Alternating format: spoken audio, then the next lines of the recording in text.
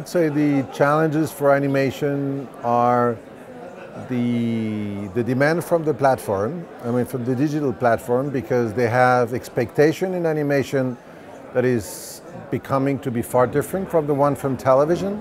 They're definitely looking for a diversity, a variety of storytelling. So one of the things that excites us very much is that we might work for them for preschool, we might work for them for kids, but also we're starting to developing new stuff that are more adult-driven or family-oriented. We've bought the rights from an English bestseller called Listen to the Moon from Michael Morpurgo, which is more a drama than a comedy, which is new in animation somehow, which the idea is to target the whole family. And we're also trying to develop more like really adult type of material, because as you know, Netflix or those kind of platforms are heavily consumed by youngsters, and that generation is very much into adult animation. They love that. So it's an interesting challenge. It's probably something that the animation community has been waiting for a very long time, and it seems the right moment now to pitch this. And in terms of film, there is a huge boom when it comes to family comedy, but we can sense that something else is coming, where there might be some place for kind of adult stories that can be told through animation. We've developed for a very long time and carefully a story called I Lost My Body, which is kind of an odd pitch. Most of the story is actually like in a day-to-day life. It's almost like a rom-com, with a fantasy element. And it's been selected in Cannes. It won a grand prize at the Week's Critic, and it's in competition here, and Netflix bought it. A lot of things are happening around that film.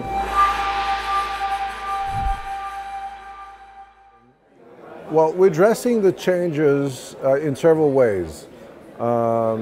First, we are, in terms to attract the talent, we've set up a new organization in the studio, which is more collaborative, which is more collective. This new generation has a hard time identifying themselves with the company. So if you want the company to be successful with that generation, you have to bring them a way of working that satisfies their needs, their demand for something that is more collective, more mind-spirited. That's one way of doing it. And as for the rest, we're also looking for a different type of talent.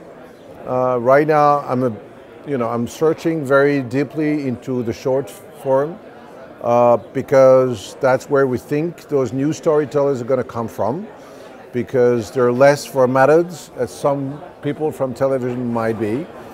And this experience we've done with the film, and Jérémy Clapin, the director, coming from short, has been extremely positive and encouraging. So we hope to keep on following that same model. We've been growing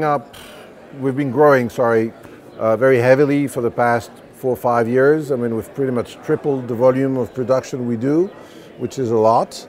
And it's getting more and more difficult to hire a new team. And so right now we're more into an external growth, strategy.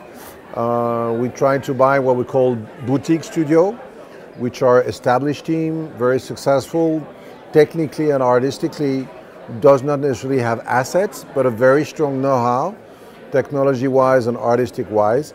And we want to help them grow their own ideas, bring them into the worldwide markets, doing the distribution, and that'll help us to nourish the library and bring more hits to the world.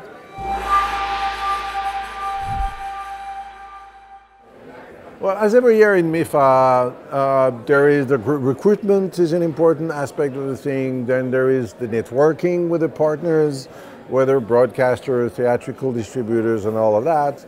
This year is a bit specific because we have a film in competition, so it's kind of special. And we also have a television series, Mr. Magoo, in competition as well.